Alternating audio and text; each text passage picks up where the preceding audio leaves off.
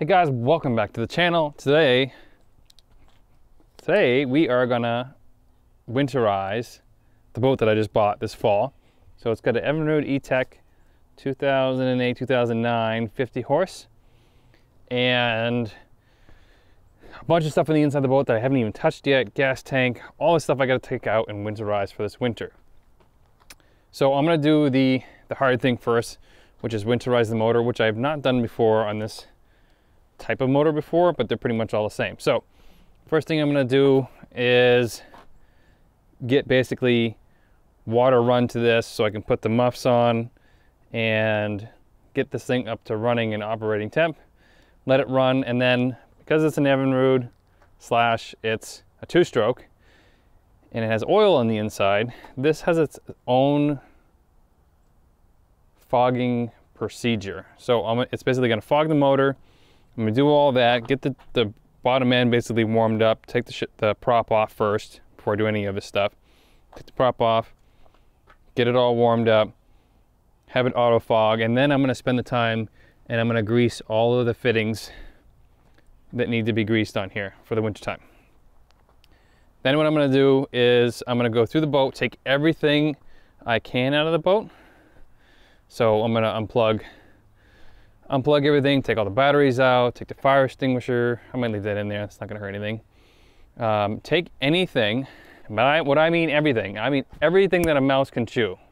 And I'm also gonna put bounce dryer sheets in the boat. That's supposed to keep the mice out. It kept it out of my last boat. That was like one of the most common questions, like why are you using dryer sheets?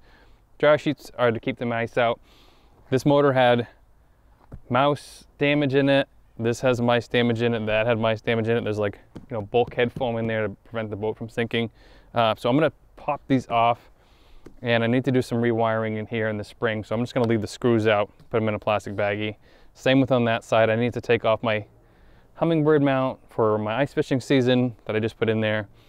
And I'm gonna take all the seats out and leave them in my basement, and then dryer sheet, put the stays on, put the cover on, and tarp it, and then bring it down to another part of my property so it's not taking up all of my driveway. So that is the plan for this video. So I'm gonna specify it really for the Evinrude, but then kind of structure it towards like aluminum boats in general. So let's take the prop off first, and just because I don't want to bend over, let's tip that up, bend the cotter pin over, and take that nut off. All right, there goes the cotter pin, and I'm gonna see if I have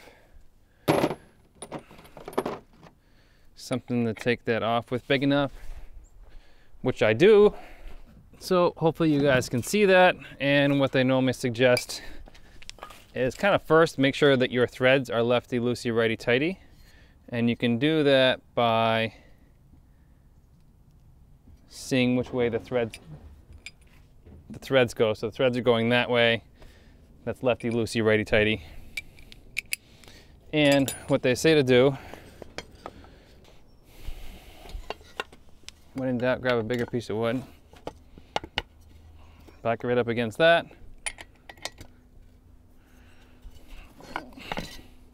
and it shouldn't be like super tight. There is a spec in the manual for like 100 something. I won't give you guys the exact number because I'm not gonna do it right now. But I'm gonna take that off, put that where I don't lose it, and then take that off. And there was actually grease in there, which is always good.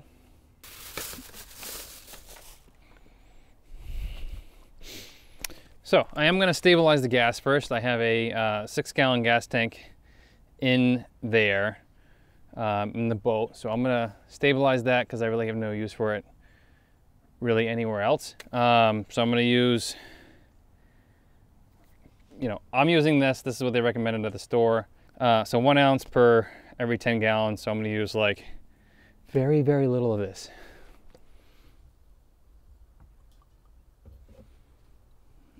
And just a little bit. Not gonna hurt anything. And we're just gonna shake that about. That will stabilize the fuel in the fuel lines and everything else, but I'm gonna take the gas can out anyways. That's it, got that all stirred up. Put this here. And then, if you're anything like me, like I always work alone, buy one of these like little on-off switches. It'll save you, well, one from probably getting wet, and then it'll save you some time going and turn off the water and on and off and stuff like that. So we're gonna let this warm up. That's gonna warm up the bottom end oil, number one, so it's easier to drain and replace that with the lower end unit oil. So we got our muffs on. The water's on slow right now, mainly because it drains into my yard or into my garage. And per Evinrude, depending on your controller, advance the grip throttle halfway. So we're gonna do that right now. So that's all the way off, that's all the way on. Advance the grip throttle halfway. Start the upward. Upward runs at slow idle speed. After upward runs for 15 seconds, move throttle grip to idle position. So we're just gonna let it run first, a normal cycle. Let that run for a couple of minutes, and then we'll go over to this, we'll shut it off and go into this new cycle.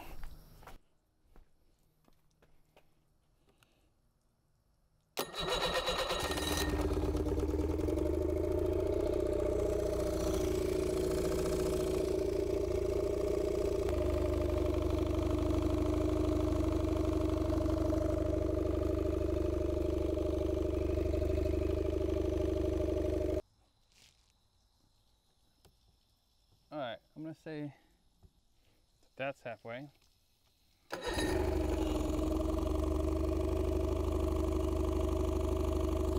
Now I'm gonna run it. 15 seconds.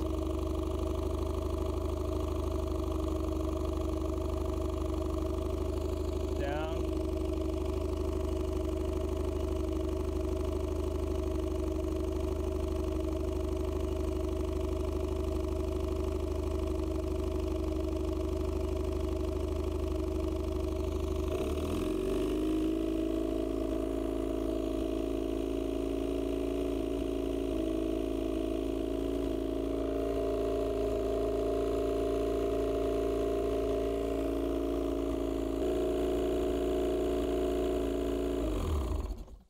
Ta-da! There we go. Got it to work. Finally winterized it. I'll show you guys the actual halfway throttle position. So mine's kind of worn off, so it's hard to really see that. But that's it. So we got it winterized. Let's go shut the water off and re-grease all of the fittings.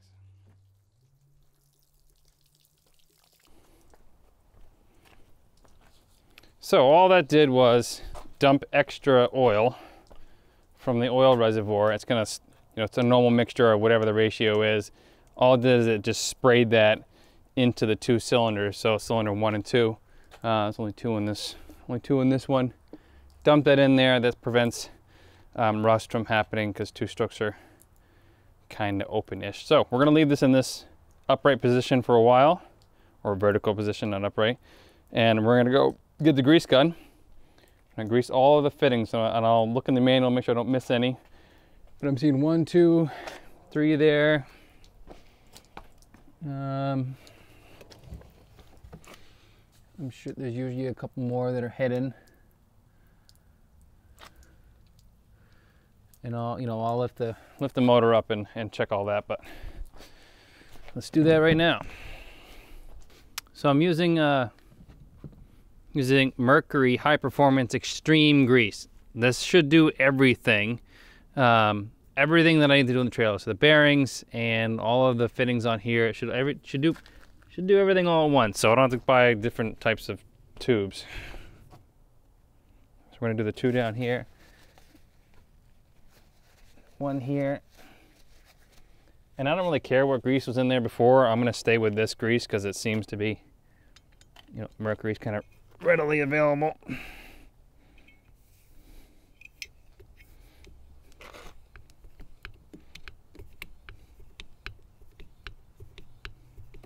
And there's a couple reasons I'm doing this. One, to grease it, and two, to push out any water that's been in there all summer so it doesn't freeze in there.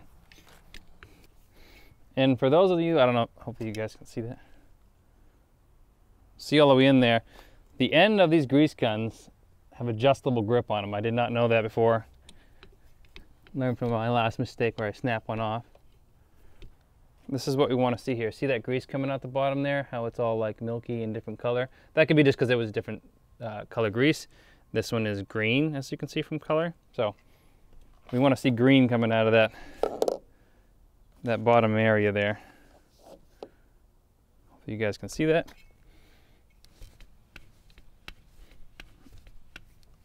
There we go. There's the color.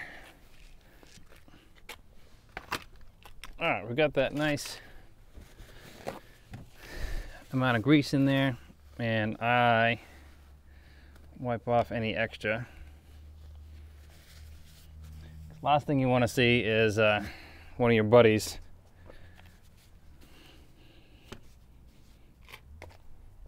have grease all over themselves or on their hands or whatever and touch everything in your boat or get it in your carpet.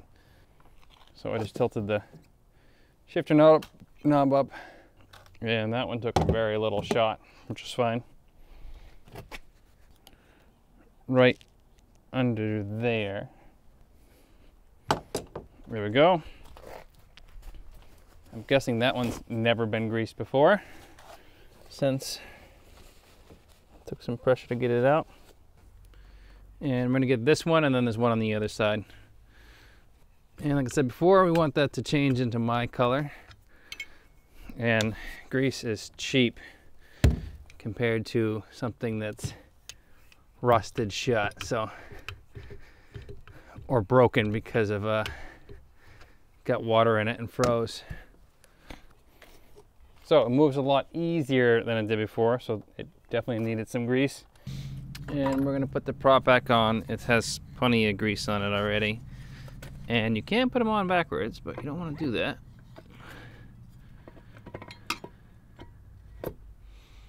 That goes on, actually.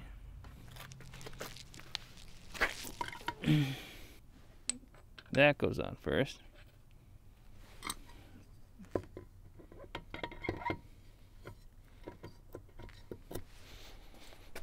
I can double check that by looking at the manual.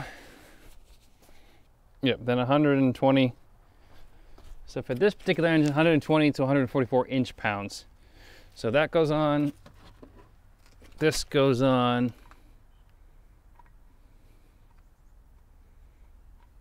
Castle nut.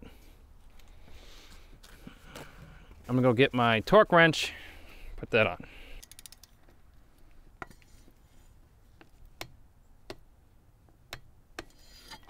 So not a whole lot of pressure there, but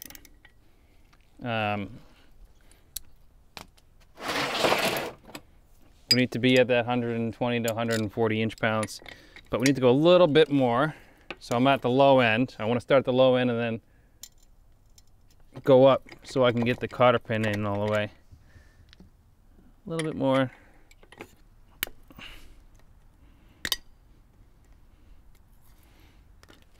All right, there's that.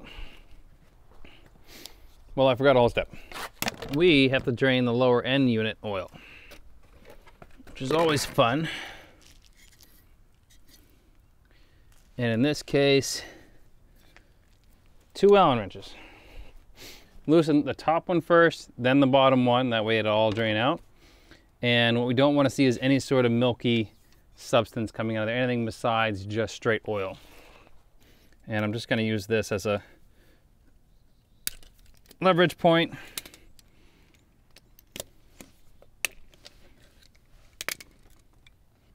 That actually looks really good. And this happens to be a magnetic plug, so there is a little bit of metal on there, but nothing to really worry about. So that's going to take a very long time to drain all the way out. Some other things. So what we don't want to see is any sort of like cloudy, milky, any sort of color like that in there. That means there's water in there, which means either the seal's bad here or the plugs that I'm cleaning right now are dirty. So while that's doing that, let's do Let's do some easy stuff in the boat, like take some of my fishing stuff out. These are bounce dryer sheets, and I can't even stand the smell of these things. So I'm gonna put a couple in the motor cowling because, actually, you know what? Let me show you guys the damage these little buggers did inside the motor cowling on this thing. All of that, that's fur, it might have been a chipmunk or a squirrel or I'm guessing a mouse. All of that damage in there is all mouse related. The chewed wires in there. They destroy things, that's what they do, unfortunately. So I'm gonna put a couple in there where I know they've been before, and I will know to take these out in the spring because I'm gonna put them in there. Not toxic, they smell so bad that mice don't actually want to eat them and stuff, so they won't make a nest out of it. Or that's my, what I've found so far. Now for the fun part, taking everything out. Like these rods that I won't need for a little while. Take this out. I want to take all the seats out. I want to take all the paperwork out. Nope, but what I am going to do is I'm going to line this with dryer sheets as well. So hopefully you can see me, but while that's still draining, I'm going to pop all the screws out of this panel and pop all the screws out of that panel. And I'll show you what the mice have done with the previous owner. If you have like a new aluminum boat, even like the tracker boats, which I found, the screws will be hidden in the carpet and you won't be able to see them. Just kind of like poke around and you'll hear like a dink, and that's where the screw is. Go slow, otherwise just strip them out because they're stainless steel. Really wanted to show you guys what the mice have done in here. So this is all chewed mice stuff. This mouse crap in there, I did vacuum it out, and it kind of like just rattles loose again. So this little channel, all of that is like mouse chew. So they get in there and they destroy things. They love wiring for some reason. So we're gonna put this wiring, tuck it all up nice, and then put bounce sheets in there and close it back up. And this might be overkill. And I regularly trap all the mice on my property because I hate them. So might be overkill for you guys. If you have it in a nice heated garage, which I don't, you might not have to worry as much, but I got to worry a bunch. So we're gonna go do the other side. Same thing, dryer sheets. Unscrew the pieces. All right, I think it's finally done. It's dripping. And then we're gonna use Evinrude Johnson HPF Pro fluid, basically. And we need to use, I think, 22 ounces of this stuff. And we're gonna pump it up from the bottom to go to the top with one of these hand pumps. And I'll leave all the links to all this stuff below. Your boat may vary, of course.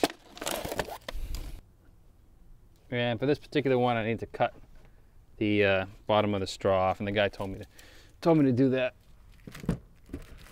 which was very nice of him because I wouldn't have instantly got that. We got it eventually, but. All right, so we're just going to pump this until it comes out that hole.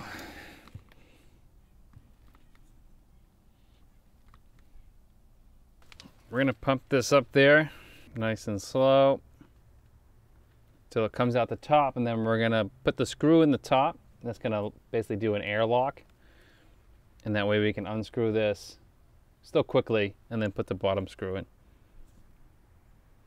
I'll take most of the bottle. Quick tip, do not store this stuff out in the cold. It will turn into straight peanut butter. Store it inside. Keep it in a safe place away from kids. There we go.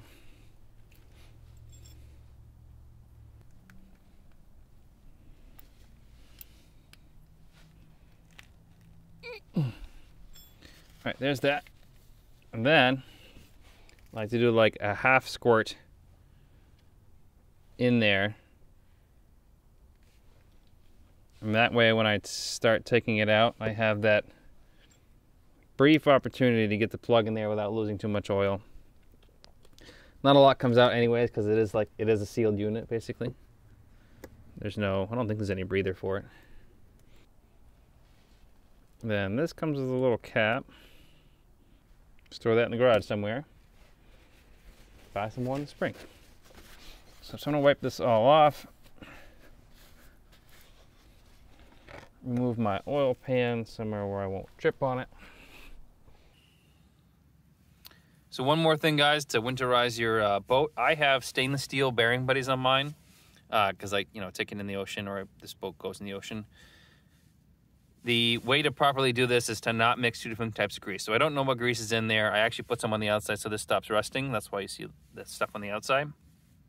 So you don't want to mix two types of grease. So what I'm going to do in the spring, and I'm not going to do it now, is take off the bearing buddy, take off the whole hub basically, get out all of that old grease and put in and repack the bearings and put in my own grease. I'm not going to show you guys that in the video. You guys can look that up online or look it up on YouTube and you can show how to repack bearings. But what they do say to do is make sure when you do push it in there, don't put too much grease in there. So this little metal ring here in the bottom, basically like the little metal seal, doesn't touch that.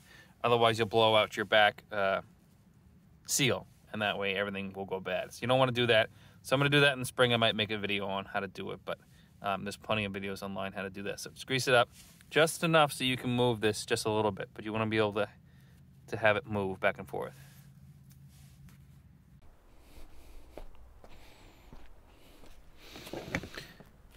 So that's it, guys. I've obviously made a gigantic mess everywhere, but I'm going to put the cover back on, turn my truck around, put the cover on, and then tarp this with a big tarp, a big blue-green tarp, basically. That'll cover everything, keep everything, the moisture out, and bring this down to the lower part of my property so it's not taking up my whole driveway. And then in the spring, I'll, like I said, I'll replace all that, or replace the strap and probably the ratchet because it's all shot. Actually, probably be easier to do. Grease the ball and stuff like that. Probably replace the chains, double check the wiring, replace that. So that's it for winterizing your aluminum boat with a Evinrude 40, 50, and 60 horse. They're all the same, kind of like Mercury does, where I think they just changed the injection module and that changes the horsepower, which is kind of funky, but I guess that's do what they got to do to get their money out of it, I guess. So that's it. I'm gonna basically take that battery out as a last thing, but I needed to transport it over there, and then I need to store the motor in its vertical position. That'll make sure there's no moisture or any water that retains in there because it's supposed to auto drain in the vertical position. I would take the gas tank out if I had a place to store it, but I don't, so it's just gonna stay in there. So that's it. If you guys have any questions, let me know below. I'm really good at doing research, and just a disclaimer, I'm following the manual, so if I read something wrong, it's my fault. And so don't, make sure you read your manual or download your manual or Google your manual or buy a manual or a service manual. Super helpful. You'll learn a bunch more about motors and how things work if you get one of those service manuals. So make sure you guys subscribe, hit the bell notification, and be ready for this thing to come out in the spring.